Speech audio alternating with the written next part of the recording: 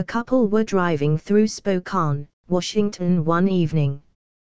They were hungry and tired and needed a break. Unfortunately, they were also broke.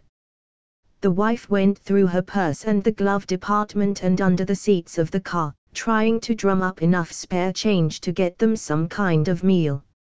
She'd collect about $8 in quarters, dimes, nickels and a few dollar bills when her husband called her attention to a signpost reading, "Steak and eggs, $3.85. It was attached to a motel-diner combination in downtown Spokane. Well, steak and eggs sounded much better than fast food to the hungry couple. Armed with their quarters, they parked the car and went into an old-time diner. It was a bit run-down, the kind of place laughingly called a greasy spoon. But the food smelled delicious and the place was packed with customers. And the prices on the yellowing menus were just as good as advertised. But the couple had steak and eggs on their minds, and that's what they got. The service at the diner was excellent, the food equally so, and the bill, when it came, was only $5.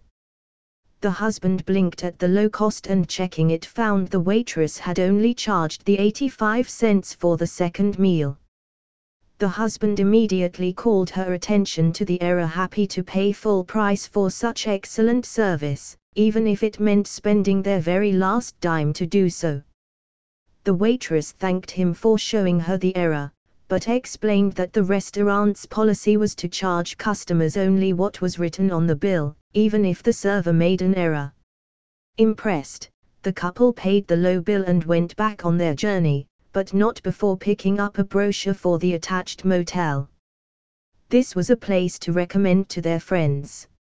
And the couple did recommend the diner and motel in Spokane. Many times over. Until the day one of their friends who was familiar with downtown Spokane questioned them closely about their experience. He'd never heard of a motel-diner combination in the area they'd described, nor of a restaurant by that particular name. The wife dug out the brochure, and he did recognize the name of the motel.